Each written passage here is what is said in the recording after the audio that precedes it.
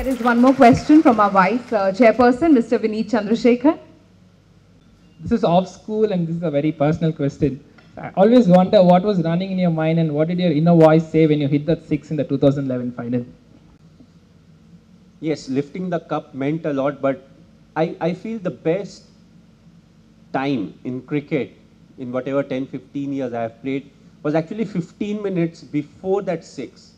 Because we knew that we are going to win and the whole stadium was singing, and that atmosphere, I don't think it has ever been recreated.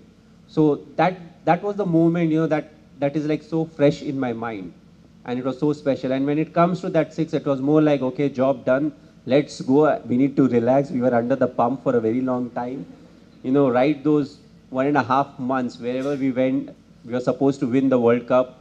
You check into a different hotel, anyone from housekeeping or room services coming, they're like, sir, we need to win the World Cup. So it was the same. So we started taking it we started talking to people as if, you know, it's a joke.